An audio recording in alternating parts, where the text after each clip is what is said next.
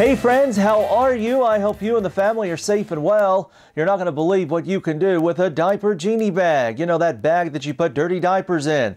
I don't plan on putting any dirty diapers in the bag, but my question to you is, how many breaths of air will it take me to inflate 6 rulers worth of a diaper genie bag? What's your hypothesis? 1,000,000? Really? 100? 5?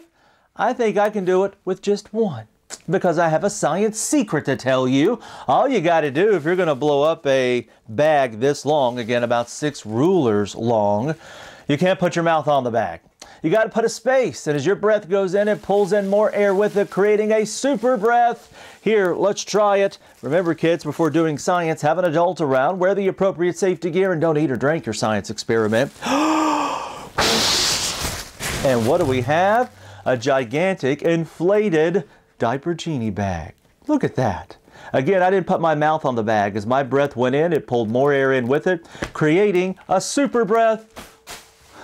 For Hooked on Science, I'm Jason Lindsey.